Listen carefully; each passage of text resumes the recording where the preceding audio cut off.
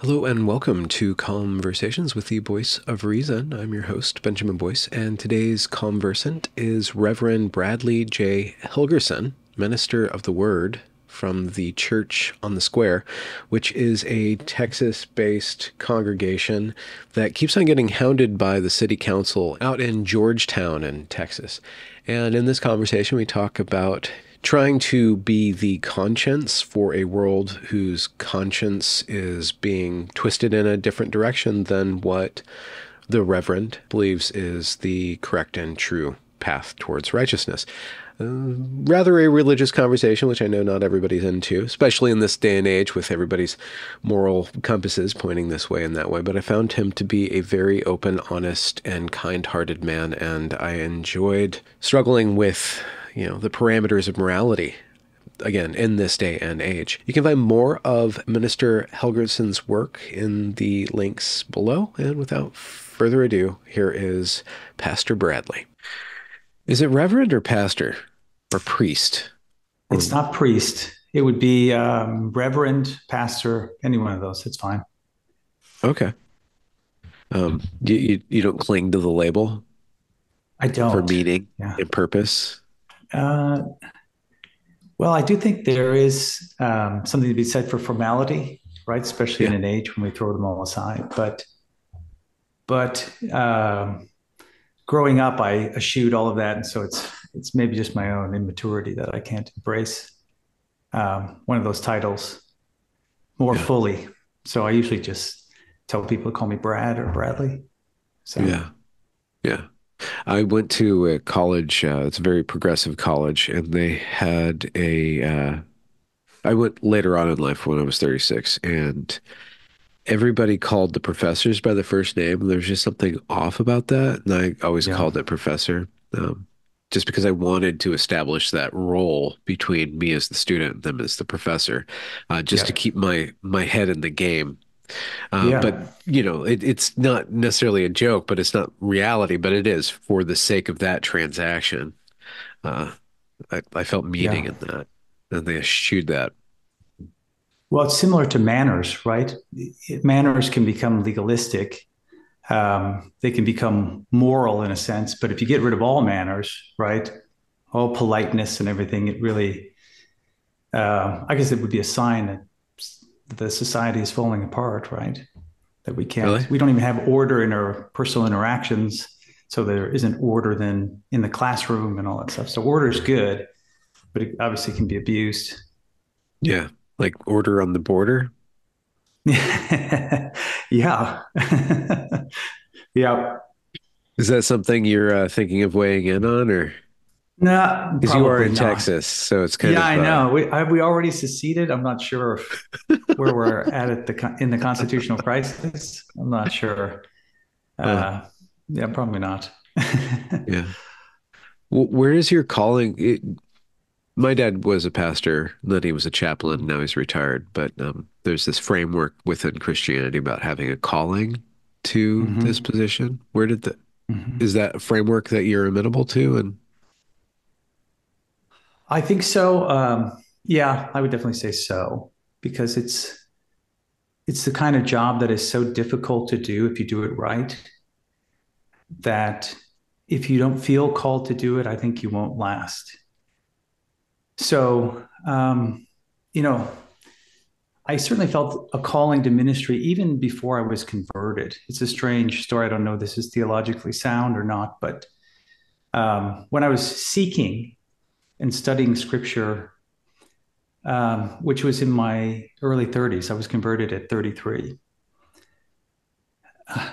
I had this sense, like, especially when I was standing at the threshold, right? When I was deciding whether I would surrender to it or not, I had this sense that it was sort of a package deal, that if I was going to become a Christian, that there was also going to be a call to ministry. So I had to be willing to do both, which at the time I was totally ignorant of what that would mean. Right? I think, okay, that seems fine. Um, but yeah, it's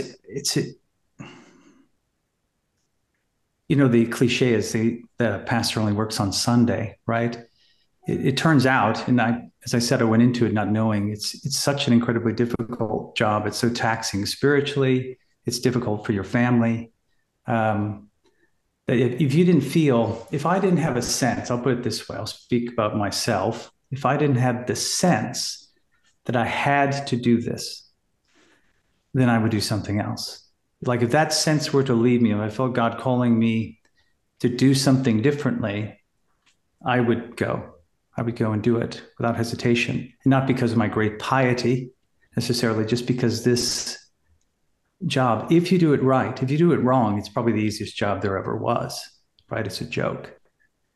But if you're going to do it right, if you're going to do it the hard way, it's almost unforgiving. I mean, it's a very, very challenging job. So yeah, I believe in a calling. It's what keeps me in ministry now, almost 15 years. And I would have to sense it in order to continue and to go on. Yeah. Could you give me a precise or kind of a summary of what doing it right entails? Oh my goodness. Um,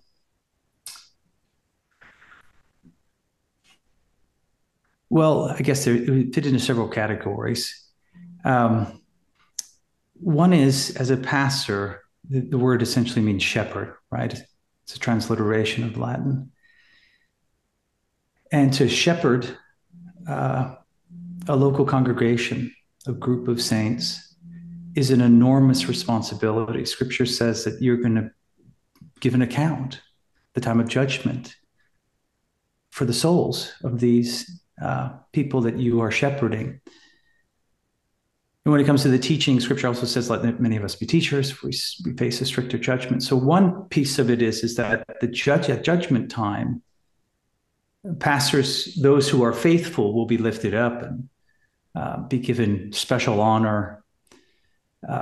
But they will still have to go through a judgment where there will be a time of testing and they will face a stricter judgment. So on the cosmic scale, thinking about the future, the stress of that is, it's unbearable, really, if it weren't for the grace of God and everything else that Scripture says about God's nature. But there is going to be a judgment. So that's a huge responsibility. I can't think of something else that would be a bigger responsibility. Because even a president isn't responsible for the souls of the nation in the same way that a shepherd of a local church would be. So that's a big part of it, that if you're going to do it right, you have to take upon yourself that responsibility and do everything that you can in your power and the opportunity that you have to shepherd the flock that you've been given. The other part of it that makes it so hard, in order to do it right, you have to embrace this, is that a lot of times the sheep act like goats. I mean, they act like goats a lot, and they resist, they kick against the goads. You can invest in them over many, many years, right? And really sacrifice for them, and they can just turn on a dime and try to ruin your reputation, try to destroy the congregation that you're working at. I mean, it's sort of, one way to think about it is, if you read Scripture, read the New Testament, especially First and Second Corinthians, where Paul's, especially Second Corinthians, where he's lamenting in one level about all of the ways in which these churches that he's planted have mistreated him, right? And yet he's an apostle. So he's over, I can't imagine that being over many congregations. I mean, just one is so overwhelming to me. The thought of having to be over so many, I can't imagine it. But so the difficulty is captured there. So the right way to do it is to embrace that responsibility, that calling, right, that vocation, and say, I'm going to give it everything that I have. I mean, even just getting in the pulpit to preach is frightening, because in a sense, you're standing in the place of Christ, right? In a sense, right? Because you are opening up the Word of God and proclaiming to the people what it means, expositing it, explaining the text, exhorting them to right living. So that in itself is a tremendous responsibility, something that no one is completely fit for. Um, so to do it right is to embrace that responsibility, to take it upon yourself and do the best that you can with God's help and the help of the Spirit. Doing it wrong would be, you could still get up there and preach or whatever, but you're not investing in the lives of your sheep. You are um, there's a way to create distance between you and your congregation, right? To sort of be hands off, to Yeah. put layers of bureaucracy maybe between you and them, to protect yourself, to have it be where your family is off limits, and perhaps to move around from congregation to congregation instead of trying to stay in one place and really investing. Um, I guess there's 1,000 ways to do it wrong, but really it comes down to not taking upon yourself this responsibility. And it's, ministry is one of those things from the outside you think, people think, well, I'm going to give my money to this particular ministry. They're helping, you know, people in Africa who are starving. I spent about over a 6-year period. I spent a lot of time in Africa, and you realize how complicated. It's never straightforward, right? People are complex. Sin complexifies everything, uh, and so it's always uh, it's in a lot of ways it's ugly. The work that you do is ugly, but you rejoice in the times in which it's a success. It's such a depressing way to describe my job. I appreciate you leading me into. I'm The not valley depressed. of despair. I'm not suicidal. Okay, there are huge upsides as well when you have a win. Right, there's nothing sweeter, but with every loss, Yeah. um, I mean, you're there in a way to, you're the person that stands up at their funeral. You're the person that stands up at their baptism. You're the one that stands up at their wedding. I mean, you're shepherding these people through their entire life. So there's a huge weight upon you to, at least I feel a weight to be able to, in that moment, articulate, the truth of what's taking place and who these people are and what they believe. So it's when it goes well, it's glorious. I mean, it's glorious to conduct a wedding and to glorify Christ and to have this marriage be a symbol, as Paul says, of the relationship between Christ and his bride, the church. It's such an honor to stand in that place, but at the same time, it's it carries with it such a huge responsibility and such a burden. Um, but if you think about it this way too, is it used to be that you lived in one community your whole life. There was one pastor. He pastored your one church, right, forever, all the way through your whole life. He was pastoring generations of people. Now we live such atomized lives. I'd be a pastor for someone like my congregation is constantly in flux. People are moving in. They're choosing a different congregation. It's very consumeristic in many Yeah. ways. And so, it's like the sweetness that comes from being in one community and being sort of a pillar in that community and knowing generations, and your children, your grandchildren, your great grandchildren being all in the same church in that same community.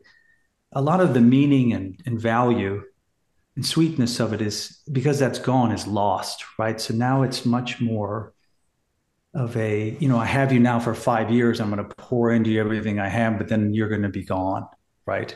And I'll never see your Yeah. children or your children's children. So Yeah. I don't think we're designed. We're designed to live in community, and we're in this Yeah. where we are now. So many people, um, I think, Well, is what's your makes it difficult. denomination or lack of It's not. thereof? It's not. It's non-denominational, I guess. Yeah. Yeah. Okay. I mean, Yeah. because you could say that you could parallel between what you were saying about just the state of the world and also the state of the church. If there was one holy Catholic Church still, then Right. you would all be there would be that there's a lack of resonance in the faith as well because of the permutations that have gone on since. I don't know which break from which church you want to trace it back to, but Yeah. Well, I guess I'm Protestant, so I would try to defend the break with Protestantism. But you're right. Um, I sometimes I feel it's interesting. This last church building we've been worshiping in is a Methodist church, and so it was built, over 100 years ago. So many other places, but we've met us like in a theater and a guitar store, the typical sort of yeah, yeah, yeah. non-denominational thing, which is cool. Oh, they're in a movie theater, kind of. Good. The place doesn't, if it's cool, that's what matters. The aesthetic of it is, eclectic or cool or whatever. Um, but when you go into a more traditional worship space like that, where there's sort of, it's a sanctuary, right? And it's built beautifully and it has stained glass windows and has all these things that are designed in order to help you connect with the transcendent. Um, and then I'm up there with my, untucked shirt and you know what I mean, doing my preaching thing, which is my preaching is pretty traditional, but still I feel out of place. I feel like, Huh. and I grew up Catholic, sort of a nominal Catholic, so maybe this is part of baggage from that. But I do feel like the church is sort of split, and we're this sort of, one of these synagogues out in the middle of nowhere, and Huh. there's this sort of remnant building left over, and we're trying to do our thing. Uh, but it's not exactly the way it's supposed to be. Do you know what I mean? It's sort of like if you had, you Incongruent. know, yeah, I think there's certain aspects of it that are missing.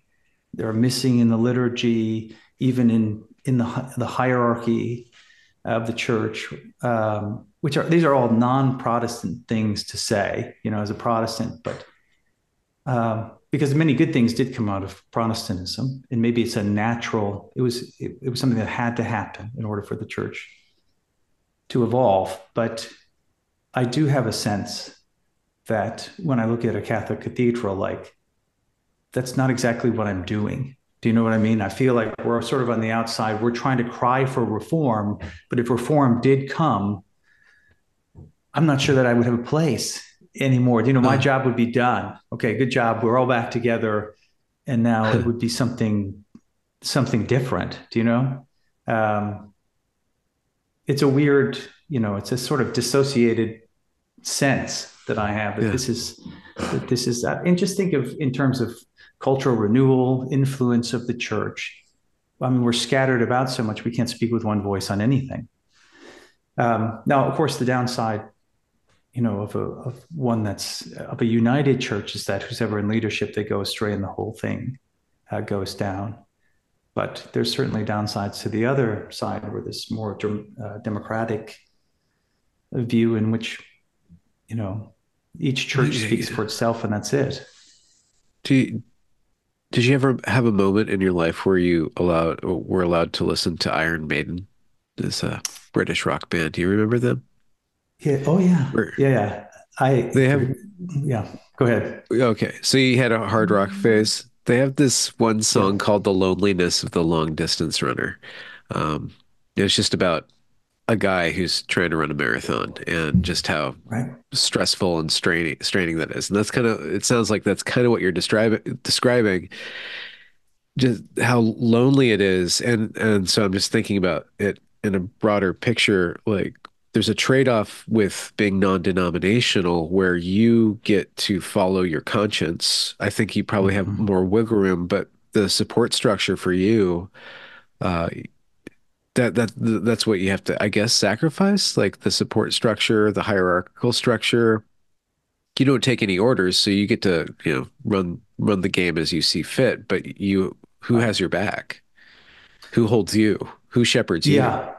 Well, and it's almost impossible, perhaps, not to fall into a more consumeristic relationship with the flock, right? Because they're essentially in charge. I mean, we have an elder-run church, so it's not democratic like you'd have another. We're in the Baptistic tradition, but we run our church more similar to sort of if there was such a thing, an independent Presbyterian kind of church, that kind of church governance.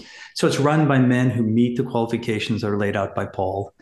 Um, and yet it's still the way and this is probably true of the evangelical church broadly, and maybe Protestantism broadly, but it's so consumeristic, right? It's just that there's so many churches they could go to, so many alternatives. So at any point, the congregation can choose to go somewhere else. So there's this tendency to want to lead in a way that you're not going to offend anyone, you're going to make everybody happy. So the whole sort of orientation is, we want to have a church, and you see this when the churches are planted.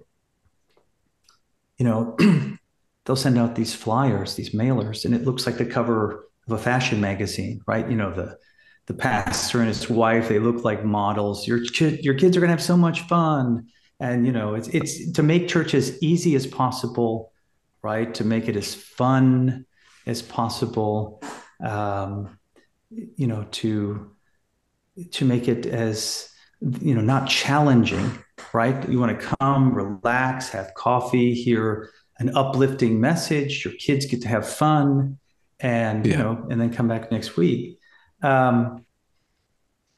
So, boy, I'm sorry, I Church lost my as train of a thought. church is like a Chuck E. Cheese or a cafe rather than the Oh yeah, gym so that's right. that So I'm you. going in and I'm looking at the same way I look, as I'm looking for a gym. I'm looking gym membership. I'm looking to place membership at a church. So it it can make it very difficult. You have to fight that as someone who's leading a church, not to have that dictate what you do, right? How are people going to respond? Is this certain segment of our congregation, are they going to become offended? The question is it biblical? Is it right? If it is, we're going to explain why we're doing it, and we're going to do it. We're not going to hesitate. Um, and so, like you said, because there's no hierarchy, whether or not I can make a living is dependent upon the members of my immediate congregation. So if they were all Yeah. to leave, then Yeah. my living would be gone. It would disappear tomorrow. So it can feel like you're an entrepreneur. I mean, there's all these other modes that we are so familiar with that you can fall into to try to make The the church a influencer. success. You The sound like a content influencer. creator. Yeah. Audience Yeah, capture.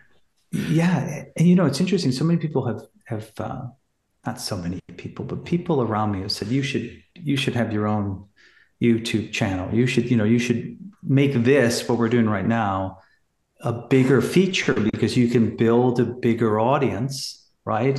And you could be more independent, right? You don't have to be as dependent upon the congregation. You can, I mean, all these kinds of things that people would say. And I've resisted it all along because it seems to me, again, it's like, and I don't want to, if you want to have those things and do those things, obviously go for it. But for me, I feel like I need to be dependent upon my congregation, right? Okay. Primarily. Yeah. Um, because they're the ones that I'm serving, and that's the way the relationship is set up, how it's supposed to work in Scripture. And so, when and which is, you could be bivocational too, because some churches are so small they can't support a pastor at all. So I'm not saying that that's Yeah. wrong either, but the pull towards a consumeristic model, as we can see by so many churches that are out there, is strong. And I don't know how to fight against it completely. I don't know how to get rid of it completely because, as we were saying, like, that's sort of how we are oriented to the world. So it's like, it's not a shock that we would be oriented towards the church in that way. What does that say about our relationships? And then, like the yeah, what impact does that have on relationships? Isn't that profound? So, Yeah. much easier to So yeah. reduce relationships into interests or into overlapping interests. The deep bonds of kinship are cheapened because you could just swap it out. Everybody becomes Legos. Society itself Right. becomes, I guess, the atomization is the word. Yeah. And I think that just our desire for that kind of atomization, that kind of isolation, even, is sort of the deep-rooted narcissism that we all have, right? We don't want to be dependent on other people. We don't want other people to depend on us. We don't want to have that kind of responsibility. So it's a strange thing. There's a desire for us to get away from that as much as possible to make our life easy in that way. And really just have to look out for ourselves.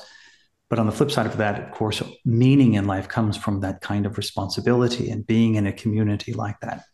So it just it creates a very artificial community, right? It's where you have to sort of come up with things. If you realize that you need community in order to give your life deeper meaning, once you realize that, you then often engage in these sort of artificial ways of bringing people together just so that we can have community, right? I've been thinking about this a lot lately in terms of sort of post industrial revolution, right? Where before that, the household is sort of the basic economic unit rather than the individual, right? And every family has essentially a family business and its extended family and even some workers around. And so it's the husband, the father of that family was to manage the household, right? He was an authority figure in the sense that it was his responsibility for the common good of that group, but also, of course, then every household would interact within a village and all of these things. Um, but your whole family worked together to produce whatever it is that you were producing to contribute to society. Like your purpose and your value were clear, right? Your life was rich in meaning because if you're the blacksmith, your father was a blacksmith, your grandfather was a blacksmith, all this knowledge is passed down. This is sort of generational knowledge. And your whole family works together to fulfill that role in society, right? If you were to be eliminated, they'd have no more blacksmith, right? So your purpose and value in society are natural to it, right? Um, Now we live, so men now leave the house, they go out and work a job, or maybe they work from home, but they're highly specialized in what they do. There's no training of their family and the family business, right? Which would be a very natural way for families to function and for family relationships to be built. I mean, one thing is sort of scatterbrained, but um, Huh. one thing I've noticed about men, especially professional men who some of whom are captains in their industry, very successful men in business. They have strained relationships with their sons, or even all their children. Like they can't relate to their son. They don't have, they're unable to communicate with them. They're not close with them. And yet, they're at their funeral, there'll be 10 guys that will stand up that they mentored in business that will talk for hours about everything that this guy did for them and how he was a father figure to them. In other words, those are his sons Yeah. because of the environment that he was in. He was training and mentoring these men in that family business essentially. And his son, there was no need for any of that. So his son was off doing other things, and the dad would come home from work. He's trying to like, let's do sports or let's do something, get into clubs or Boy Scouts or something to try to create an environment in which we can have this kind of relationship, in which we have a goal to work around, right? Communities based around a goal. And so we're living in a time when more and more, with greater and greater advances of technology, we're able to isolate ourselves more and more, and yet we're having this meaning crisis, Yeah. and so it's not surprising. Yeah. Um, how we were introduced is because of an interaction between your message and your environment. It seems like if you want to Right. lay out the controversy, but I want to explore also like we're kind of talking about your responsibility as the pastor within the church, but what's your responsibility to the Right. world outside of your church, and Right. how does that message um, introduce novel problems for you to solve? Yeah. Um, so one thing is sort of set the stage for that. My understanding in terms of the role of the church in the community, right? That God has established um, certain institutions, the family, the church, the state, and that one of the responsibilities of the church is to be the conscience of the state. So, um, what that means, what that meant for me, and this was, I guess, coming up on maybe a year and a half ago now. It's sort of the mural incident. Maybe we'll begin with the everyone said, although I will say that our church was controversial from the beginning because we launched the church at the beginning of the pandemic. We were planning to launch a church in March. We've been planning for about 6 months, and then February everything went crazy because it's 2020, right? February, and so we waited through March, and then as we got towards the end of April, we said, okay, we're gonna open because all the other churches were closed, right? They were all online worship, which is a whole nother feature of this, essentially what we've been talking about. This Yeah. idea that you can have church through a screen and have community, right, through essentially social media alone. Yeah. So we were controversial to begin with. We can talk about how, because I'm convinced if it wasn't for the pandemic, our church would not have been successful. We would have failed to launch. And we can talk about why maybe. So I think that, as I said, the church is to be the conscience of the state. So what happened was in Georgetown, where our church is, which I'm struggling to know. So should I introduce sort of the city and all that a little bit to kind of give some more background? Yeah, sure. I mean, people think Texas is just this gun-toting uh, Yeah, environment, but freedom it's loving. Yeah, yeah, freedom loving. Like we have an image of that, but like it's a modern American vista. yeah, it So, is. but it's So got particularities. Georgetown is the county seat of Williamson County, which is gone to be the fastest growing county in the United States. Georgetown itself, in the last 3 years, has been the fastest growing city 2 times. And many of the cities within the county are also in the top 10. So it's exploding. It's the county just north of Travis County, which is where Austin is located. So it's a suburb of Austin.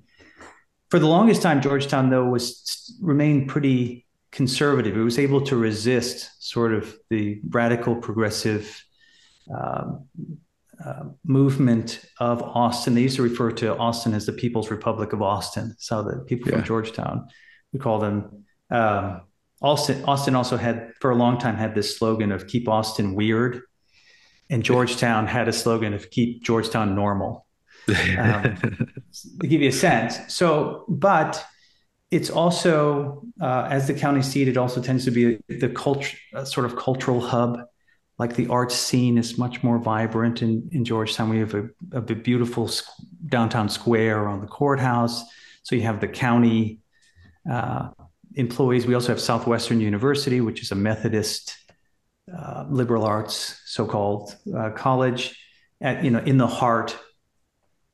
And so it's a strategic place. I would say a strategic place for the gospel. Clearly, it's a strategic place for the sort of sexual identitarianism that's sweeping the land. So there's, in the last 5 or 6 years, maybe even longer, there's really been a battle for the soul of this city. Now, in terms of the city government, most of the people, of course, are very woke. The people in the arts community of work, people who tend to be downtown, are much more progressive in their thinking, and then the people in the suburbs are very much not. So what happened is the city, the Arts and Culture Board, which is supposedly in charge of all the public art in Georgetown, decided, I guess maybe 4 years ago, decided to start painting murals. And I'm not a fan of murals. To me, they sort of look like you're putting a tattoo on a building, which I'm not a fan of. But they decided to beautify Georgetown with these murals. And they decided on one wall, they would dedicate it or allow students from Georgetown ISD to paint the murals. So the students would submit their plans. They'd have a contest, and the winner could come and then have their mural painted. And it was the second mural that was actually painted. It came from a Forbes Middle School student. So this is the Arts and Culture Board, which is part of the city government, working with the Georgetown ISD. And they have a contest, and this student from Forbes Middle School wins, and they paint the mural. And it's a field of poppies. We're called the red poppy capital of the world only because we've, I think, spread more poppy seeds than anyone else. But we have a big poppy festival once a year. And So there's a field of poppies, red poppies, and then there's a cloud above it, and then in rainbow colors, the words "Be your own person." Huh. But instead of the poppies being red, each of the poppies are painted in the colors of one of the pride flags. So the transgender flag, non-binary flag, also some middle school student. So she's probably 13 years old, right? So it's sponsored by the Arts and Culture Board. They paint it on the wall, and I see it. At the time, I lived downtown. So I called my city council then and made them aware of it. The city council was not aware of it. And he asked me to come down to the city council meeting when they were going to present all the murals and make a public comment. So in terms of being the conscience of the state, this was an opportunity to step forward and say, this is wrong. This should not be, this needs to be taken down. Maybe an investigation should be launched as to, how this came about, right? So I went down and I spoke at the city council meeting. This was at the end of April. At the time, we were renting the Palace Theater, which is a live theater in the downtown area. We'd been there about a year and a half. So it was a Tuesday. I went down and spoke at the meeting. And then it was either that Friday or the next Friday, I got a notice from the theater saying that our lease is terminated. Some sort of generic reason. What did you say? What did I say at the city council meeting? Yeah, what offensive thing did you say? Well, essentially, I said, I spoke about the ideology. I said, this is not about, one or two people who are, it's not an effort to try to protect a few people as it's often framed, but this is an ideology that's seeking to unravel Western civilizations. That's essentially what I said. And you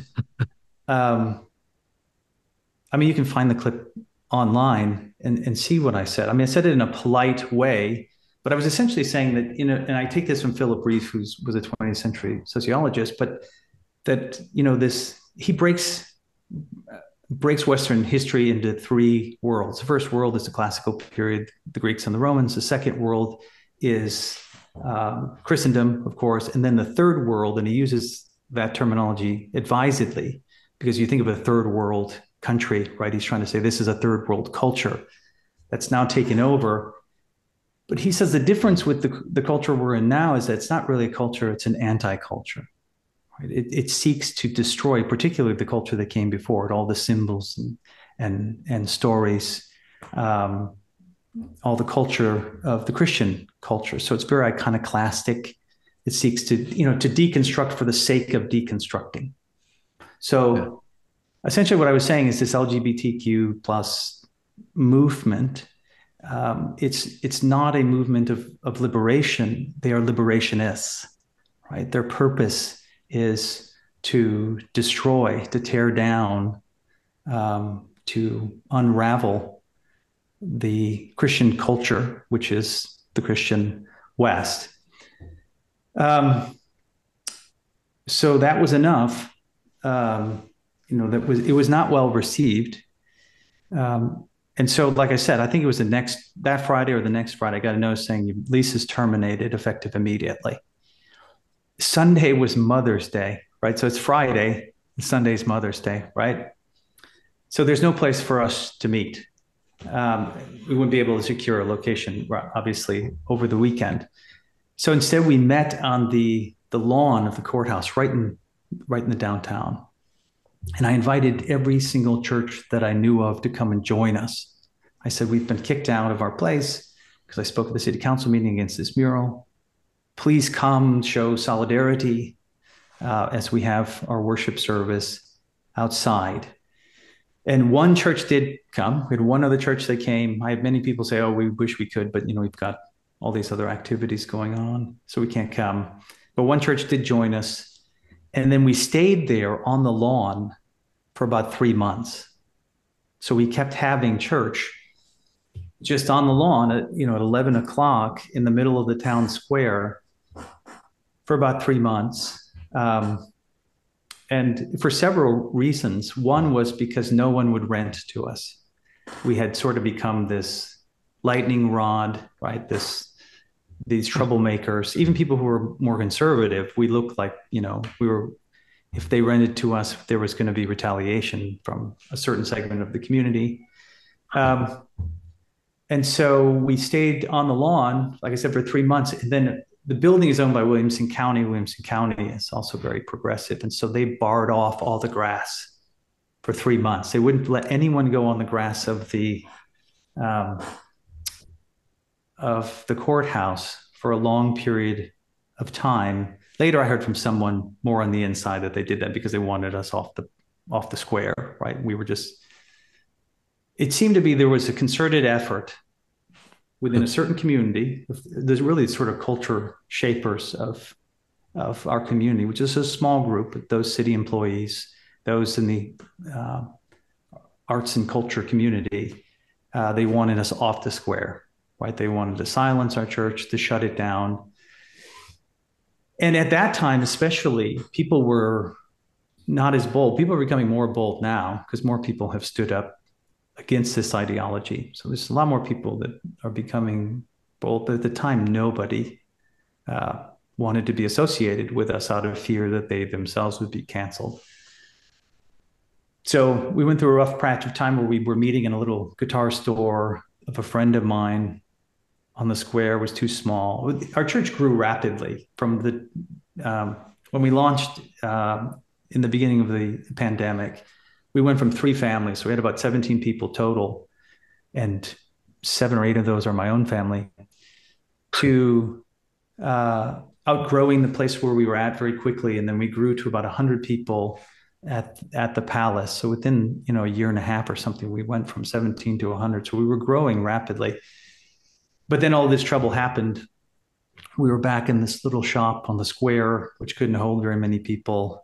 And so we struggled for a long period of time, for almost a year, to try to find another location. We didn't want to move far away, right? We could have moved to a different city or move far away from the square. We wanted to stay on the square because everybody wanted us to leave. So that really motivated us to want to stay.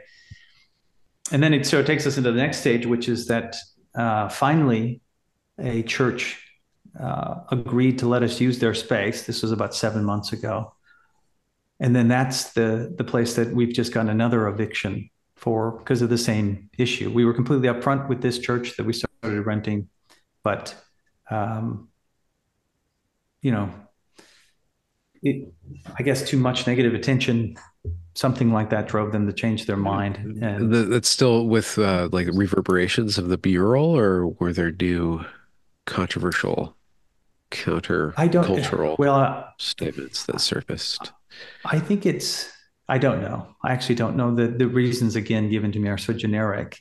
And I know some people are on the inside, but I don't know whether the reports have been given are accurate or not. I think it's mostly that, we had our first Pride event in Georgetown, maybe 4 months ago, which was a big deal, right? We've seen this happen in communities around us. They have a first event, it's very small, right? And then it's sort of every year it builds. Before you know, you have a parade, and they're taking over major events. And so I went to protest.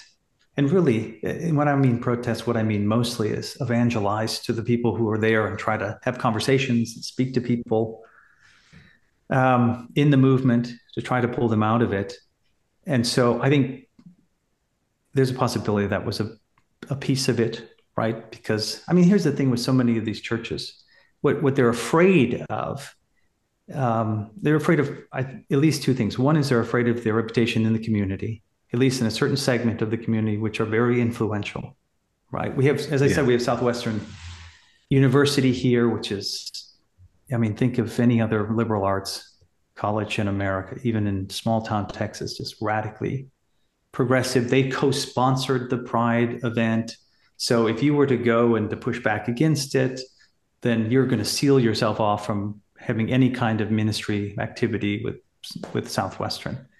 All the city employees, or the majority of them, the city manager, all of these people have an agenda. They're working that agenda. If you push back against them, you're going to be cut off. You're going to be put on the outside. All the public events that they put on, the Christmas stroll, on and on, right? You're going to be viewed as problematic and not given the privileges that other churches that are either in agreement with them or are silent on the matter will be given. So there's a cost to pay. But even within their own congregation, they're afraid that, maybe half of the people that are worshiping here have become sympathetic to this ideology, have been, persuaded by it, and they don't, if you were to push back on it, they would have a problem with it and they would vote with their feet. So there's a lot to motivate them. There's a lot to lose by joining in and even just giving us a place to worship. That's obviously viewed as too much, right? So you would, when you talk about going and evangelizing at the Pride event to talk people out of a movement, you have a particular conception of Pride as not just what it's billed as. You see it as a cultural force, and I've covered this plenty on my channel, but I just want to understand how you look at it as something that's not just, I mean, the slanderous or low resolution pushback to you would be the preachers just preaching Sodom and Gomorrah, kind of God's wrath. Is your analysis, is that what your analysis resolves down into, or do you see something else going on? Well, does it resolve down into that?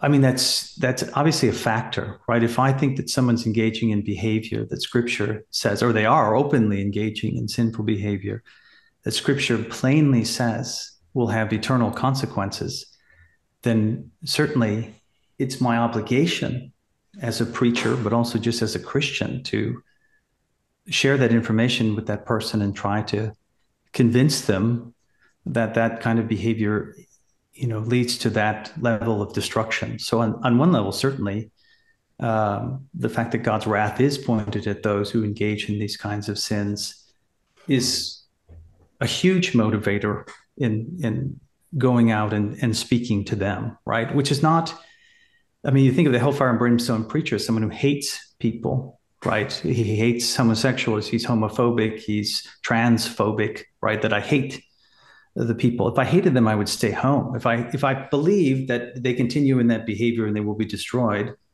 not only eternally, but also I think in this life. If I hated them, I would stay home and I would just let them, let the end result be the end result. But instead, I go out and I try to talk to them, and I face significant animosity, right? And sort of a rejection from a huge segment of our community, because I am convinced that that is the case. So now, having said that, to make that clear, that doesn't mean that cultural analysis is just that, right? I mean, people are deceived by vain philosophies, as Paul said. So what's captured them has to be understood so that it can be deconstructed, right? And they can see the truth of Christianity. So evangelism is a complex sort of cultural engagement with people to try to deprogram them from this ideology that's captured their imagination so that you could turn them to the truth, right? So, yeah, I mean, I spend a lot of time thinking about the culture and analyzing the culture so that when I talk to individuals, I can speak in a way, I can put the gospel in context so that it can make sense to them, right? It's not just, Sodom and Gomorrah. Those might be categories at this point that they don't even understand. They can't relate to at all. It seems so ridiculous in their mind. Jonathan Edwards' Sinners in the Hands of an Angry God. Every high school student used to read that text. But I think it would be viewed as ridiculous to students today, or to many of them. They would just laugh at it, right? When I read that text, it frightened me to my core because I had different presuppositions. It was a different culture, different cultural moment. Um, so evangelism is much more than just, you know, decrying that people need to repent of their sins. That's at the core of it. But to get to that point where they even sense the notion of guilt for sins, that they can even accept that kind of category, can take a considerable amount of time. So people will see me engage in evangelism, and I'll hear this. They're like, "You're not even evangelizing them, right? You're just talking about the culture, and you're making critiques of their particular social imaginary, right? So, like, when are you going to get to the gospel?" It's like, I will get to the gospel as soon as, I'm trying to put the gospel in a context so that they will understand, so it will land, right? So they'll be convicted by the truth of it, and that can take um, significant time, right? It's not just a one-off. I'm trying to establish maybe a relationship with someone so that the conversation can continue, right? It needs to be an ongoing conversation. So, Huh. You mentioned COVID, and you were counterculture at that point, and that affected your congregation or yeah. facilitated the growth of your congregation. What was your stance then, and how is that based on your moral framework? Well, the church that we wanted to launch, that we wanted to build, was one that, it's sort of like if you looked up in many of the church planting manuals, you're not going to see what we wanted to do, right? It's sort of the opposite of what you're told to do with all the high-end marketing, and really trying to figure out what kind of church the people in this area want, and then give them that, right? And then meanwhile, you're trying to slide in the truth of the gospel at some point, hopefully, so that they can be converted. What we wanted to do was, sort of this notion of word and sacrament, which is very traditional. But we wanted to present and create a community that was theologically robust, or maybe thick, you'd want to say theologically thick in practice and in teaching. One that when you come into it would challenge you, right? The teaching challenges you. The liturgy itself challenges you. The hymns that we sing are hundreds of years old, so they are dense in terms of their theology and thought. So they're deep and rich, and they've stood the test of time. Um, so it's it's all about challenging, the people that come in, both Christians and non-Christians, rather than this sort of easy, smooth, you know, um, disburdening, maybe is a word to describe it, where it's just like I can just come in and relax and say, here's maybe another way to describe this. Have you heard of this idea of beauty, the beauty of the smooth? That in modern and postmodern culture, we've reduced beauty to the smooth. Have you heard that at all? Oh no, I haven't heard that.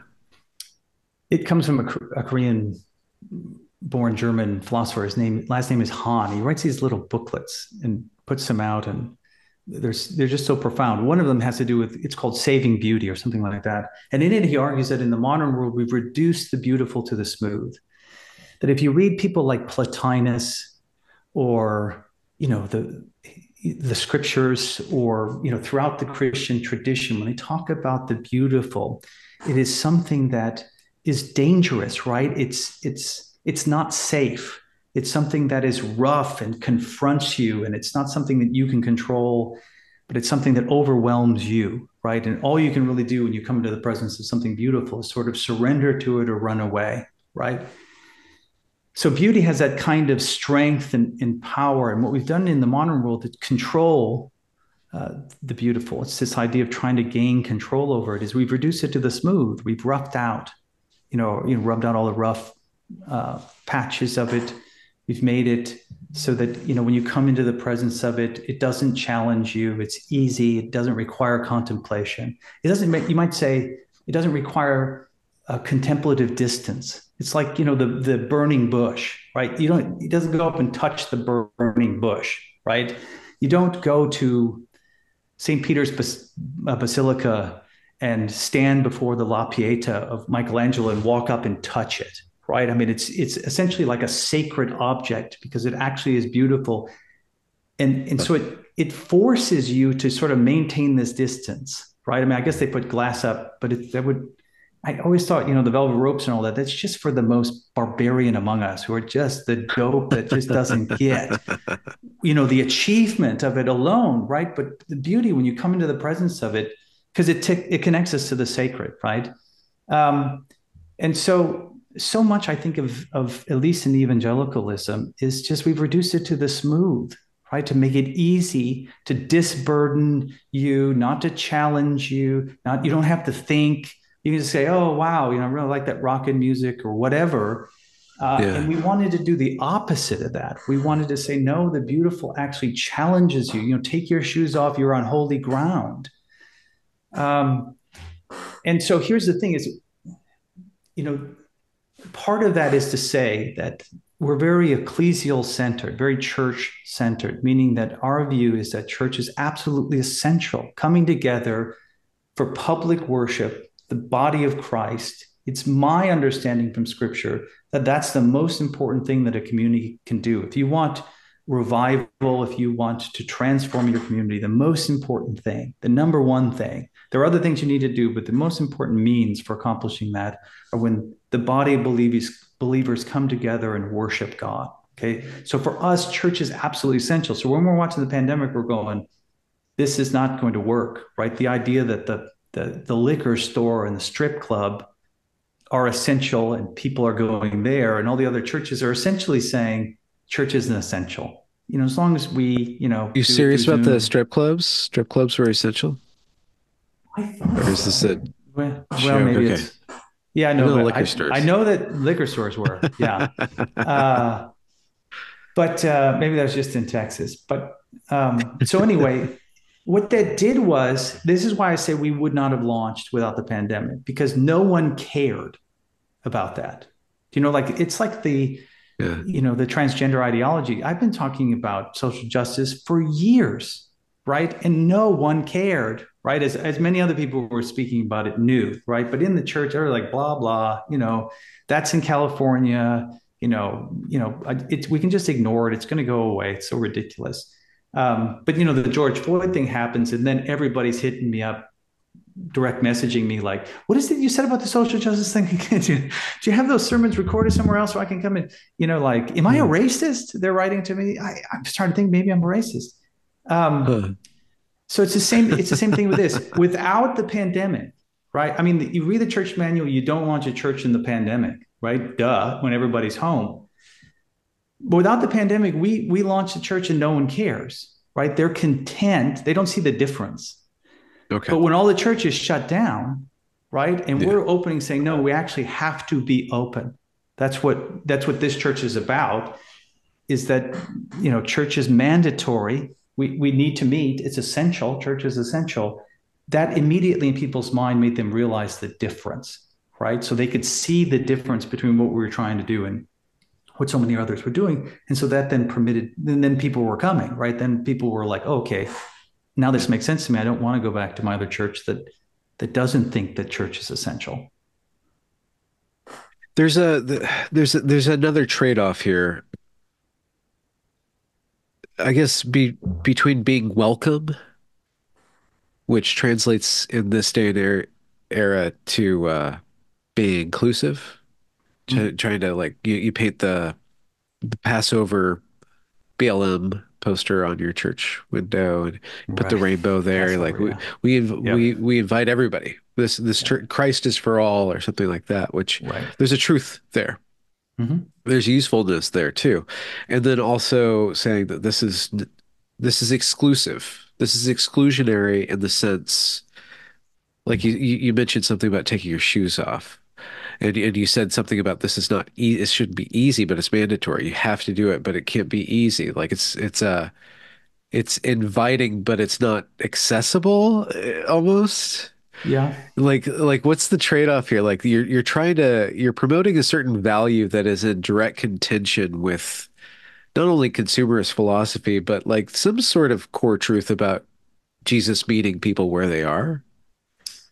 Yeah. So he meets them where they are, but he challenges them, right? So Okay. Zacchaeus, he, essentially says what the end result is Zacchaeus goes and, gives away his much of his money that he's taken through extortion, right? He says to people, your sins are forgiven, but go and sin no more. So there's and so Jesus will, if someone is broken, seeking truth, seeking God, right? He will come to them and meet them where they are, but he will challenge them all along the way, right? Paul says, about people who engage in various forms of sin. Such were some of you, as he writes to Christians, right? Such were some of you, such were is part of the gospel, which is you have to turn from these sins. He's not going to meet you where you are in the sense of just overlook, right? You're lost in your sin. Well, I'm just going to overlook that and you're forgiven and, we can just move on and never talk about it again.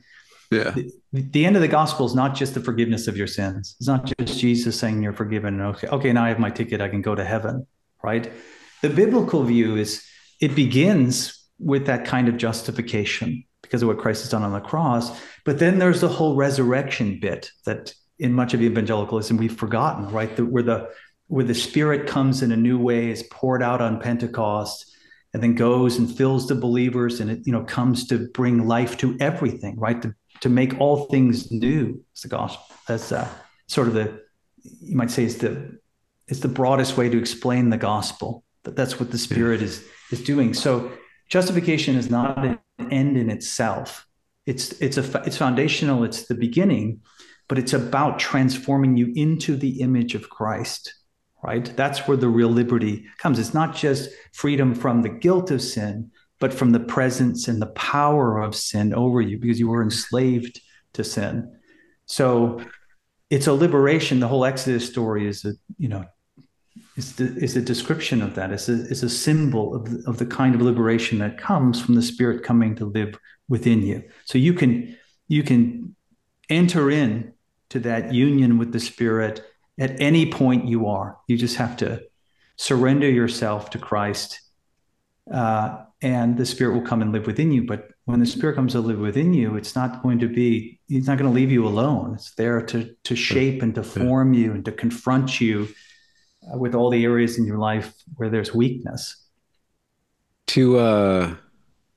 Jesus is a pretty cool guy. Like he always spoke in symbols, so I'm thinking you're rattling up all of the Christian symbolism of Jesus going and taking a lamb out of like a fissure, and then the lamb just runs back into the fissure. Like Jesus getting the shepherd bringing the lamb out of the stuck place Yeah. is the Yeah. forgiveness, but the lamb needs to turn into a sheep. And then going back to what you were saying earlier, the lamb turns into the sheep, so it doesn't make those mistakes, but then it turns into a goat and starts acting in a completely other way, and then Right. you still have to, we keep on running into these things. So it's the process of, Yeah. it's a developmental process. That's right. So my job is not just evangelism to bring people into the kingdom, but it's then to teach them all that I've commanded, as Jesus says, which is the second part of the Great Commission. It's not just Um, baptize them, turn them into Christians, but now you have to teach them everything that I've said. So it's okay. it's this two-step process that I'm constantly working with people as they come into the kingdom, or those who've been in the kingdom but have not been challenged or pushed before. And we do live in a unique time because when you push people, I mean, this has always been true because people are prideful. They don't want to be told where they are weak. But especially now, nobody gets to tell me, who I am or what I'm going to be. I get to decide that for myself, right? I look at inside the warring desires of my heart and I determine which ones are authentic and I should express and blah, blah. So that makes it even more difficult, right? You have to, you know, it's just a lot longer getting to the point of real repentance and acceptance where the person says, yeah, you're right. This is a weak area and Yeah. I want to do something about it, and where they surrender to it. Well, so again, there's the individual, the real work that you're doing, but then there's also the public work that you're doing and the pushback from that. You said something about being the conscience of the state. How do you perform that in a society that's patently turned away from conscience, doesn't want conscience anymore? Well, it's costly. I can tell you that. Yeah. Um, Especially in a community, right? So Georgetown's a little unique in that, the people I would see. My wife and I bought a property downtown, one of these things where you buy the worst house on the best lot, and we're going to develop it, right? And so I was spending a lot of time with city employees, the city planners, and all these people before the incident with the mural. And it was a marked difference of what we could accomplish and get done, how we were treated before, right? Before they knew who I was, I guess. And then after we became, you know, uh, unclean. And It's it became the almost impossible to get anything done. Yeah, it's another inversion. The people who are saying hate has no home here. Don't Right. can't recognize love anymore. I mean, I'm doing that. I'm being very generous to you because I know people, and I haven't tested you on this, but there's different kinds of love, and the love that is all accepting and all embracing is not the love that is necessarily good over time. It might feel good in the Right. moment, but it's not like actually long-term love. And so, it's that weird progressive inversion of all these things that were founded on a deeper virtue have now lost sight of that virtue and are now becoming the opposite. And now they're practicing exclusion. They're practicing, I guess, some form of hate or Mhm. prejudice, at least, Oh yeah. against you because they see you as deserving of prejudice or promulgating prejudice. Right. Well, it's like mercy without justice. They want to get rid of the idea of justice. They just want to have mercy, but mercy is incoherent. I mean, mercy is the withholding of justice, right? I mean, it makes no sense. Uh, Um, it's like the hermeneutics of suspicion, right? This postmodern posture where the only truth is just the revelation that this particular thing of beauty is really ugly underneath. It's pulling back the curtain. There's a man working there's no wizard. See, just the moment of aletheia or truth. It's just pulling back the curtain and seeing that's a cabal, right? It's just all conspiracy. It can't all be conspiracy, right? It there has to be some true beauty in order for this to be a false version or this be a siren song leading you to destruction. So yeah, you're right. It's there's a deep incoherence um, with regards to those issues, of love, of mercy, of beauty. Um, but yeah, I don't. I mean, I just can't. I can't. If you're a parent, what parent fully accepts their child in all the ways that they are as they grow up? I mean, you have an absolute yeah. monster on your hands. And and to say, well, I'm going to accept all those things anyway, I think is actually it's a farce. You're not The reason why you're allowing that behavior is not because you think it's not wrong and acceptable. You know it's wrong. It will lead to them having a detrimental existence. The reason why you're not doing something is because you don't want to deal with the child pushing back against you. In other words, you're afraid of the child. You're afraid that they will, you know, pull back from you or sever fellowship or whatever, become angry with you. And so it's really a posture of fear, which is a very distorted relationship with one's child Yeah. if you have that kind of posture. So I think Well, it's it just a is lie. not only do they become monsters, the child, but if the child is in control of the household, then the household just becomes chaos. The whole Oh yeah, thing becomes a wasted endeavor. And I'm sure that yeah, if you press the button of fast forward with your city, it'll turn into Portland. Like it will yeah. inevitably be overrun with homeless drug addicts and Oh and yeah, all the other attendant yeah, lovely fruits of that beneficent spirit of yeah, progressivism. yeah. What's Well, the one thing I've silver been lining though? Like what do you get out of it? I'm sorry, continue. I was going to say one thing I try to encourage was part of the problem with the more conservative side of Protestantism is we haven't been involved in like city government, right? We don't think of statecraft as being worth our time. We have this sort of view that it's just for people who can't be entrepreneurs or are not successful. They're going to work for the government because they're all the bureaucracy and all this idea. It's sort of like the more conservative Protestants who just have no sense of the importance of beauty and architecture and all these things, in sort of the anti-intellectual wing. But I try to encourage people that, I mean, one of the most important jobs in a city in a community would be what we call the city planner, right? The person who is deciding what this space is going to look like that we all inhabit, right? Yeah. This which becomes essentially a sacred space where we live, and it can be a space that turns our hearts toward holy ends, or it can be a space which deprives us, which treats us where we feel less than human when we're in it, right? So it can either lead to flourishing or not. That's an incredibly important job. What an amazing job that would be to especially if the knowledge is passed down generationally and how to create that kind of space. What a great job that would be. But again, it's just that thing where it's like we just are not involved. We don't want to do it. We're going to do our own thing, have our own career, run our own business or whatever, because that's where all the value is placed. And so the rot just continues, all the way through the city government, and through the library, the arts and culture community, everywhere, Yeah. Well, everywhere I that guess shapes culture, anywhere. yeah. Well, is it not kind of the responsibility of some pastor, some minister to minister to those who end up in city government? I mean, I guess there's two ways to do it. Maybe it's entrepreneurs that are going to church because that was part of their value set, and people who are bureaucrats don't have that value set anymore and aren't Right. ministered to anymore, or this, that, or the other thing. I mean, and you could try to Yeah. train people to go in there with your value set, or you can see the value set of the people who end up taking those jobs and try to, I don't know, Well, bridge I that. think it's totally responsibility of the church, in the sense that the church is the one that helps to proclaim the vision, right? The eudynamic vision, the vision of the good life, the vision of the kingdom of God, you might say.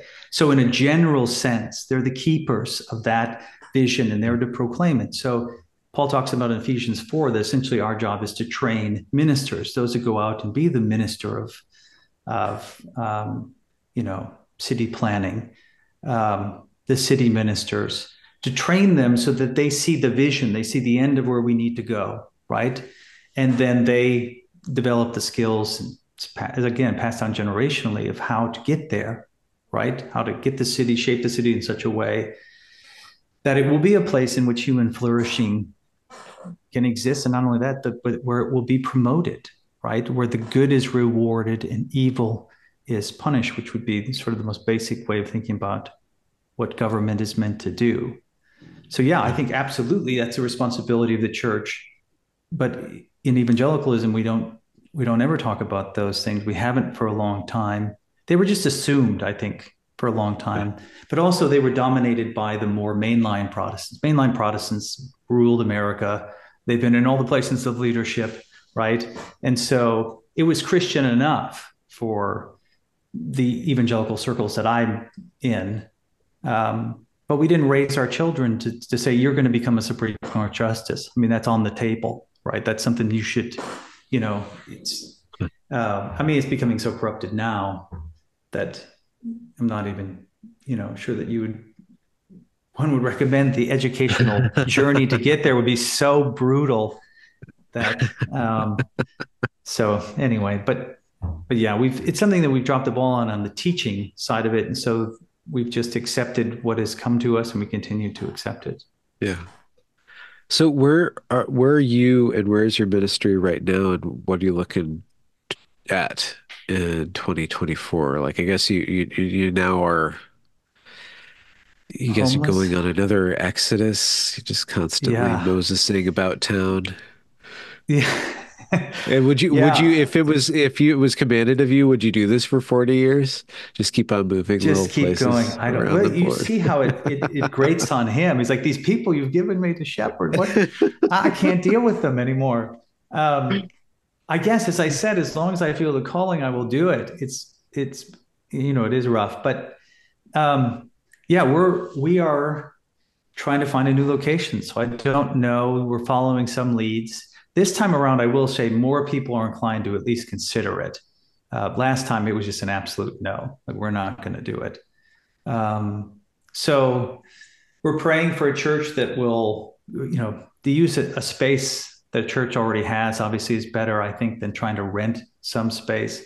We have a better shot at a fellow church agreeing to let's use the space. So we're praying that there will be a church that will step forward, that will be willing to partner with us in that way, and be willing to stay the course. Because one of the things with the church is if you keep moving, it's very difficult to get any traction, right? Because Yeah, yeah, this it's a total upheaval. So imagine if your family, if you moved every 4 or 5 months, it's hard to, you're not, you just don't get locked in a way that when you stay somewhere for several years. So we're praying that we can yeah. have a space where we can stay for an extended period of time that will weather whatever it is that comes at us. Because I don't think, the city's going to turn, you know, soon back in a direction that's healthy, right? I think it's going to keep getting worse, which would require our church to say more things, which requires more of a response from this community that doesn't want to hear it. So Well, I mean, it's much bigger than just where you are. I mean, this is the soul of America is replicated on, on a holographic level. Like you have everything within a nutshell, within the grain of sand of Georgetown. It's replicated broad and wide. And as we see things develop and go this way or that way, I mean, I don't have any projections, but I do know that degeneracy is easy. That the people talk about. I was trying to formulate a sentence because I like trying to formulate sentences about like there's this slippery slope fallacy, and it's only a fallacy when it's applied to everything going conservative, everything like reforming in the direction of virtue, and everybody having to control themselves. Like all of a sudden we right, have Christo-fascism or Christian nationalism, like this, because one person resisted the slip towards degeneracy, it's just going to automatically lead to that. That's not the right, way that the cookie crumbles. The cookie right, crumbles, and yeah, entropy is the law of nature. Entropy is the law right, of man. And I've yeah, never been in a time personally where reform has happened. I've been the course of my life from 1976 to the present day has been one of degeneracy, of hmm, collapsing values and of the loosening of values. And I don't see it's going to change anytime soon, but I do see the writing on the wall of the ability for the chaos, the people who are possessed by chaos, or the people who are on the side of entropy, they're they are in control of the levers of power right now, but the law of entropy is that they can't actually yeah, maintain authority.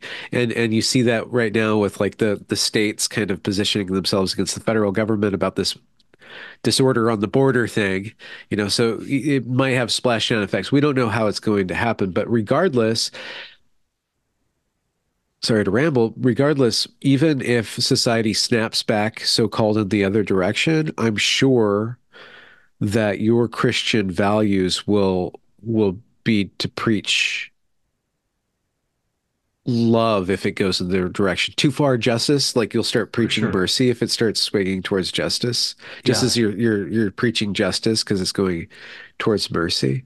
Yeah, let me say something about that too, because I came to faith. I was converted at 33. So I was converted as an adult. I grew up in a Catholic family, although they were loving people, but a nominal form of Catholicism. I went to Catholic school for 12 years, and it was in the 70s and 80s.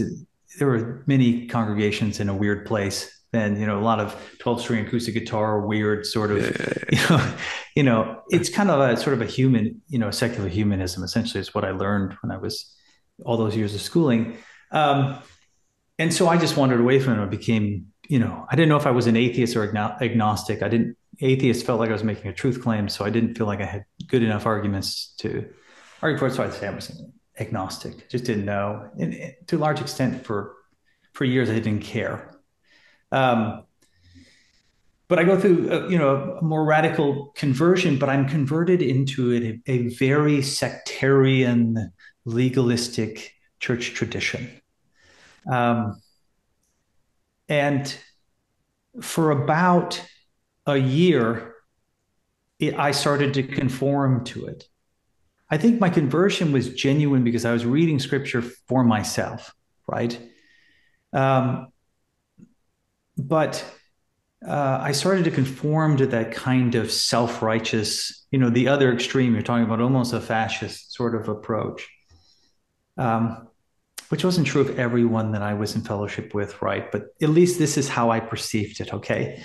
Um, and I started to conform to it and really become this sort of, um, you know, Stalin-like figure. I mean, I was just, my family and everything. I was just becoming this sort of Yeah. uh, fascist, and I thought, no, there's something wrong. I'm missing something here, and studying on my own or whatever, and I ended up leaving that particular denomination, that particular group.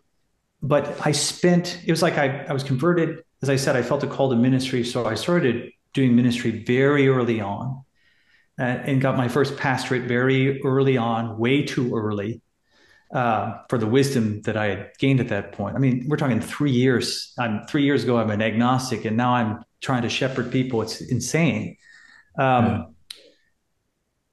But as soon as I came out of that mindset and realized, no, the balance between grace and works are Severity and yeah, the mercy. severity of it. Yeah. And so as soon as I came out of that, I spent probably 6 years trying to call everybody else out. So I wasn't that concerned with what was going on in the world, because immediately, like the matter of first importance was this church had gone astray, and I tried as hard as I could to preach in a way that would bring them back, to what I thought was the true gospel. So, and we had a bunch of success in that, and then I sort of turned my attention sort of to the other extreme. Do you know what I mean? So it's like when people think that when they learn of my ministry, they think I've spent, 10, 15 years in this kind of public ministry, right? This kind of cultural critique on the outside. And it's just not true. I mean, probably for 8 years, 7 or 8 years in the beginning, was all on the other side. So it's kind of like I went from one extreme, trying to be a reformer. The only thing that ties it together is I was a reformer, trying to be a reformer in both. I went from one extreme to the other. Yeah. So if you listen to my earlier sermons, you'd be like, these are weak. I mean, what are you trying, because they don't realize the people I'm talking to, I'm trying to talk about grace constantly, like, Oh, yeah. Yeah. Yeah. and trying to pull people Yeah. out of self-righteousness, which, by the way, the Yeah. woke thing is its own form of legalism. So it's like, it was the first Yeah. thing that I noticed about it. I'm like, this is there's just a different form of legalism. Um, so I feel pretty good about, yeah, my ability to, I just have a broader view of it, because I spent so much time dealing with the other. This isn't, the only thing that I've focused upon, and I might be blinded because of that. Yeah. Yeah. What's the role of Christ in your conscience? He's the Lord of my conscience, every thought taken captive to Christ, right? As scripture says. Yeah. So it's strange. Um, this is my experience, but what I often hear in my head are the preachers that have influenced me the most, right? With the voice I hear is the voice of a preacher that I listened to, especially in my early days. So I hear the voice of this preacher saying, that's off, that's wrong. You need to repent of that, do what's right, or even, that's good, that's beautiful. So I'll often hear a preacher's voice, but it's a teaching of Christ, if you know what I mean. It's mediated Yeah. to me Okay. Yeah. through the voices of preachers that have shaped me as a Huh. Christian, shaped me as a minister. Um, Yeah. and maybe that kind of mediation is essential, right? Because the figure of Christ is one in which I don't have direct access. Well, I have direct access to the Spirit, but not the human part of Christ, where I've sat at his feet and heard him preach. You don't know. It might happen. Well, you mean what I'm saying is it hasn't happened yet. Yeah, Yeah, I'm saying it. I don't know. You you're might saying wake up one day with Christ's voice in your head. well, that's true. I don't. That is true. Maybe that is my cessationist uh, privilege, influence there. In fact, most of those preachers that are in my voice are total cessationists. They would spend a What's lot of time being cessationist? warned. I need to Oh, understand here. sorry, the Christianese, right? It's mean that the gifts of like tongues or have Ah, ceased, That's that, that Oh, yeah, sort yeah, of yeah. charismata is the gift. The charismatic gifts have ceased. So Yeah. the traditions I've always been in are the that they've that those gifts have ceased, and so we're reticent. We're always we're always saying, I heard this. It wasn't audible, but God, Yeah. in prayer, deep in prayer, I heard God say it wasn't audible. Did I say it wasn't audible? It was not audible. So, That's so um, funny. yeah, Yeah. yeah. So, My own spiritual journey was to try to break down the voices in my head until I could have a direct like feeling of it. I just didn't want words there anymore. I didn't want it to be a lingual like word in my head, a thought-based mental programmatic or propositional kind of yeah, spirituality. I didn't want a propositional spirituality. Um, but it's still the case that like I base my understanding of my own sin, let's say, or on interacting with somebody else. Like I kind of feel like, okay, I did something wrong, and it comes to light when I'm listening to somebody else or in relationship to somebody else or through my relationships with others is that. So I'm not like I'm not it's just interesting to hear that because I don't like that voice in my head. But every once in a while I'll have a dream where my dad comes to me, the preacher dad part of me comes down yeah, and he'll put something in front of me that I have to deal with, and then I'm yeah, like, okay, so it's interesting just to kind of think about the conscience, like and there's the Pinocchio, like there's Jiminy Cricket, like who is that voice in your head? The conscience is usually yeah. kind of described as a voice Right, which is just kind of interesting on a psychological level. And but it's ultimately my feelings that resonate. It's like, okay, yeah, I distance myself somehow from the holy.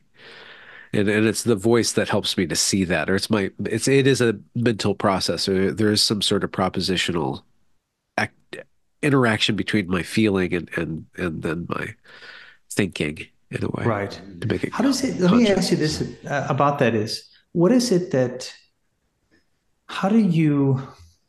What's the means by which you actively shape those feelings, right? Those affections. What kind? Do Yeah. you have certain practices that you do that? Because like you said, Yeah. there can be an intellectual side to it, right? Where you can hear arguments and you can look at something very didactic, propositional, and you can learn. You can gain knowledge that can shape you some. But liturgy and practices shape you in such an immediate Yeah.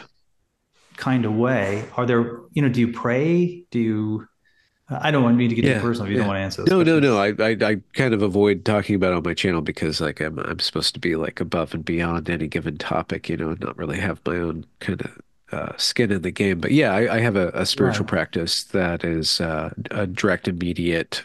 I think from a Christian point of view, you would call it charismatic, but being in charismatic Christian venues, it doesn't have that same emotion driven or like it's not as intense. It's a very light, direct.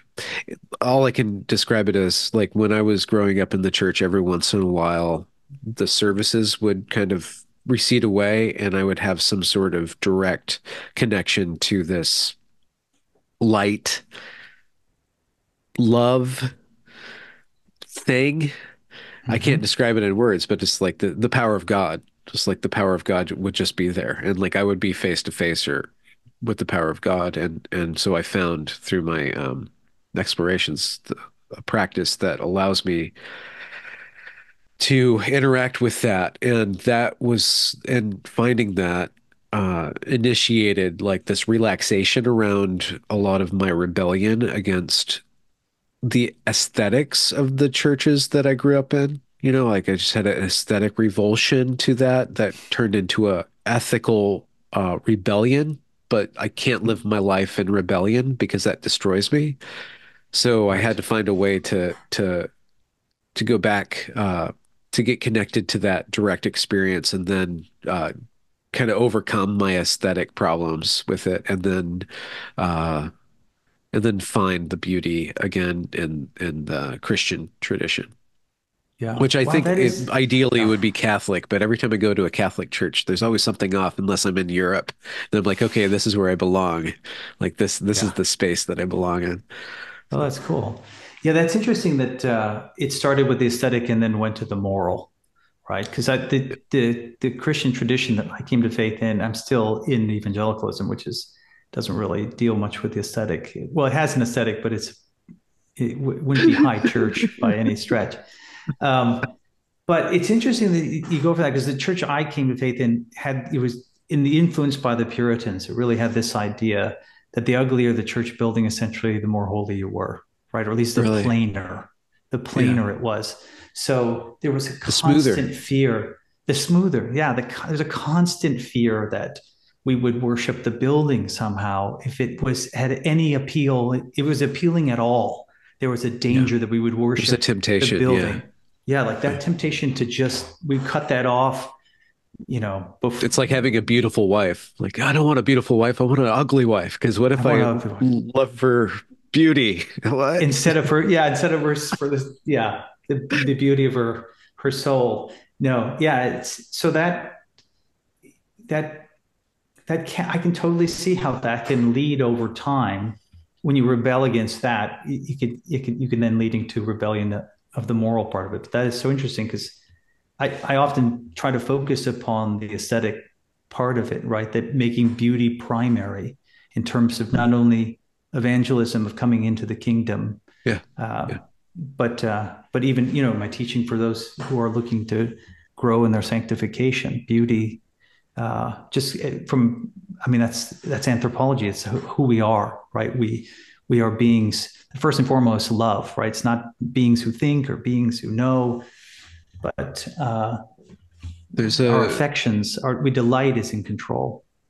There's you sent me a link to one of your sermons, and you were in a guitar shop. Now I understand why there's guitars all around you Yeah, or I know. whatever. I'm like, oh I yeah, one of know. these church Such a guys who just loves the bizarre. guitar, Yeah, I know. I know. Somebody has said that it's hard. The message is being counteracted. So many of my sermons are being counteracted by the environment because Yeah, it looks like I'm in someone's basement or garage or something. It like just Wayne's complete. World preacher It's version. Wayne's World. That's exactly what it is. That's a great way to say it. I'm like preaching in Wayne's World's Uh, basement.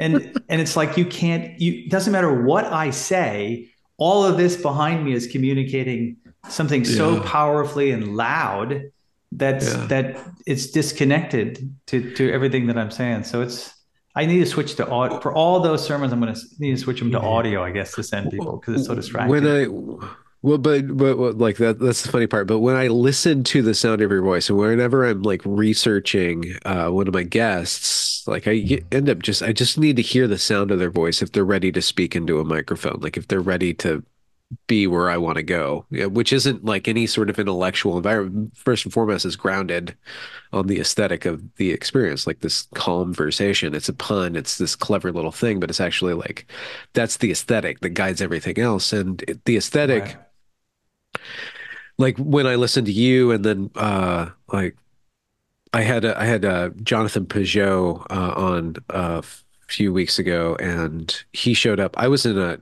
terribly nervous state because of what was going on in my life. And when I showed up and spoke with him, like the first 10 seconds, I just heard how calm he was. I'm like, oh, he prayed today and I didn't pray today. Like I could feel like that connection, the Yeah. depth, the quietude, the fruits of the spirit. Yeah. And the fruits of the spirit are, I think, they're tonal. At least the spirit from my limited point of Oh, for view, like sure. they're tonal. So Yeah. they're like they're that which come before and after the message, right? They're that which shape the room and then leave a vibration in the room. And so, Right. like listening to your voice, like, and then listening to your story, it's like there's not a contradiction between what you preach and what you practice, as in like how you actually behave. And then if you look at wokeness, Like they preach one thing and then you see like how they behave and you're like, oh, this is what you mean by inclusion and peace and harmony. Like, well, what I hear is Yeah. shrill, what I see is disgust and disgusting. Like, and what I smell is disgusting. Like everything you're actually like manifesting is the opposite of what you're preaching. Yeah. Um, Yeah, the aesthetic is it's there's a primacy to beauty. Well, I think this is a sermon I sent to you, but um, one place where I have this conversation with people, especially now, there seems to be a lot of people who are either returning to Christianity, the faith of their youth, or coming upon it for the first time, given all the craziness that's going on. Sort of their kind of liberal political views that sustain them, and they, it's had enough residual Christianity or whatever in the culture to give them enough meaning. That's all collapsing around them, and so they really are seeking, right? Genuinely seeking. And what I've found is so many of them stand at the threshold of the kingdom, and they are like, it's like they're waiting for reason to push them in, right? They're waiting for it to be compelled to come in through reason. And they're shocked when I tell them, well, you'll be standing there for the rest of your life. It's never going to do that, right? There's a leap that has to take place. You're going to have to make a jump into the threshold, or I guess it's the language often uses a leap, but rather than being pushed by reason, what you're going to be doing, what's happening is you're being pulled by beauty, right? But it's a risk, right? There's a hesitancy there. There's a risk because beauty can deceive, yeah. right? You can be deceived by beauty and Beauty pulled can into. terrify too. Like you were saying earlier, it also It's like puts you at terrifying. a You have distance. to surrender. It's a complete surrender. So I refer to it as, it's not a leap in the dark. And people will mock that and like, oh, it's irrational. You've got to embrace something that's irrational. It's a leap of delight. But it is trusting. You have to trust the testimony of other people. I mean, you don't know what it's like to be a Christian until you become one. We're talking about Yeah. the Spirit coming inside of you and transforming your soul and changing you. You don't know what that's like, no matter how I try to describe it to you.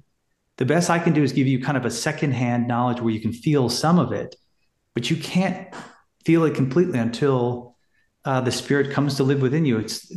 I think I said in the sermon, there's a philosopher, Laurie Paul, who describes it as becoming a vampire, which is kind of a provocative way to say it. But you don't know what it's Yeah. like to become a vampire to become one, right? There's a major transition that happens, and maybe your friends who are vampires testify to how great it is. They never go back, but they're vampires now. They're not even human anymore. Can you really trust them, right? It's like there's this moment of trust and a taking of a risk and a total surrender that happens, this leap of delight that's essential in order to enter into the kingdom. And then of course there's confirmatory signs and wonders once you're in the kingdom as you move forward and say, okay, this is true. Yeah. Um, but I've experienced this, but I can only Yeah. explain them to someone else. Until you experience it yourself, you really can't know. And so Yeah. there's a primacy to beauty. And that's not just true about converting to Christianity, by the way. It's true with regards to any kind of consequential decision that you're going to make, because you're never going to be able to reason it all the way down to certainty. It's an impossibility. There's always a risk. Um, and in being a vampire, once you're a vampire, you can't go back. In some Christian traditions, the same is true of Christianity, right? Once you become a Christian, you won't ever want to go back. So it's a one-shot deal. Um, Yeah. so yeah, I think that's, like you said, think of that compared to the shrill, right? Like what is the beauty that's drawing them towards that particular worldview, right? That system. What is Yeah. this There's beauty there. vision of Yeah. the good life, Yeah. or even just the Marx vision of, the utopic vision was always so vague. It's like, it's not really about that. It's about the suspicion, Oh, deconstructing and destroying what comes before. That's the sole focus, which is really appealing. Well, there are other groups that are not part of this, but at least many of the leaders, it's just driven by resentment, right? They just want to destroy the thing that has come before them, that's rejected them, they think, and they, it's almost kind of a murderous rage of destroying the culture that's come before. Well, I mean, even Jesus came with a sword sometimes, right? He did. Don't tell pastors that, but he did.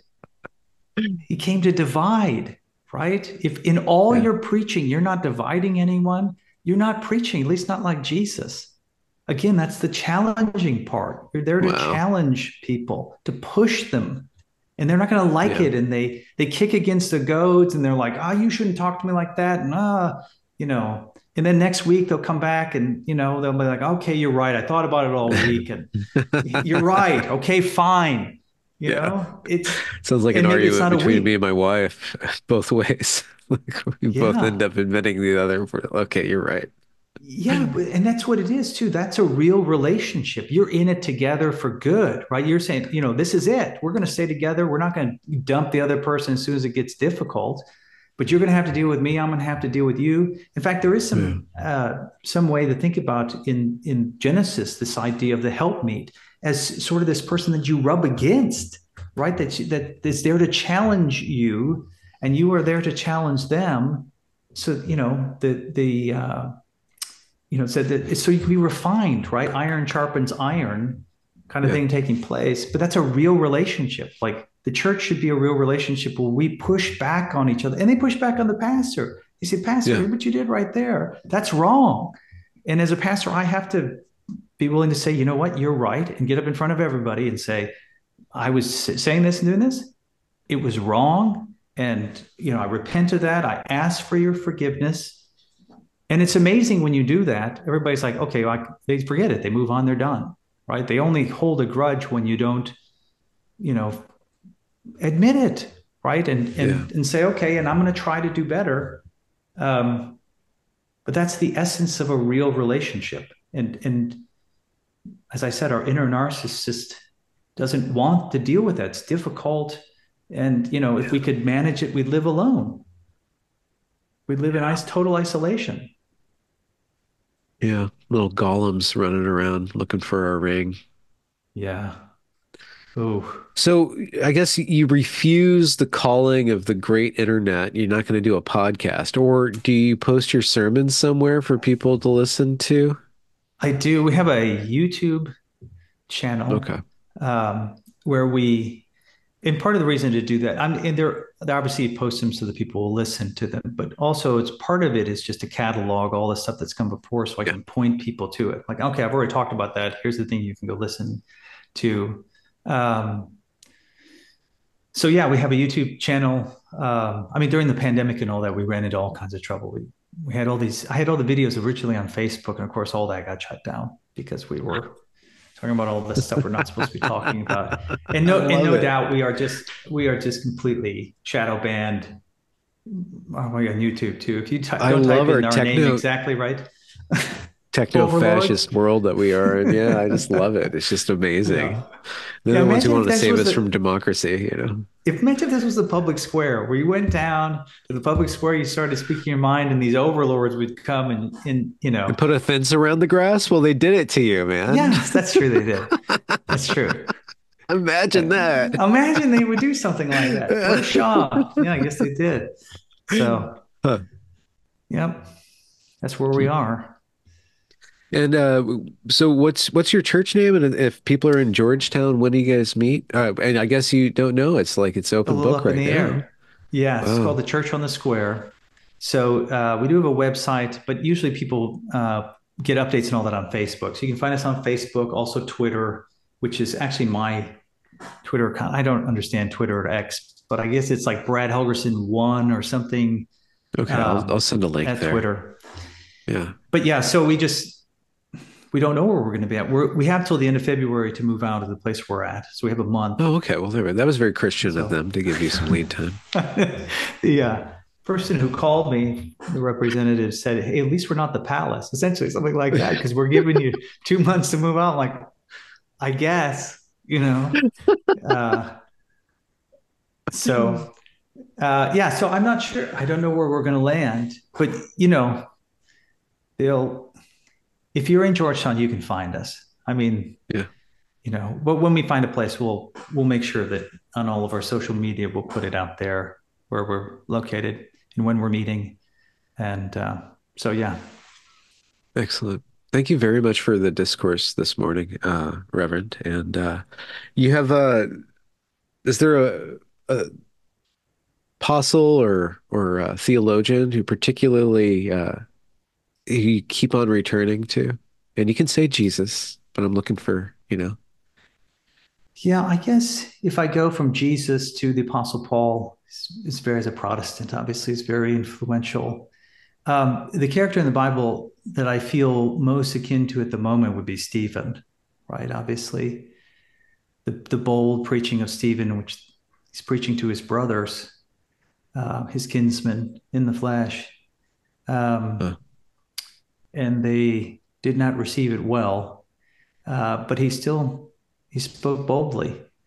So, and I guess Isaiah. I mean, this makes me sound like such a it's part of the reason why I don't do Christian. interviews. It makes me sound like such a, like, oh, well, I'm like Stephen, or like the great prophet Isaiah, who they saw it in two. This is who I am like. But um, Or don't you ever you know, feel like what it was Elijah or Elisha or whatever who called sick the bears on the boys? You ever feel like that? Sick the Elisha, she yeah, bears? yeah.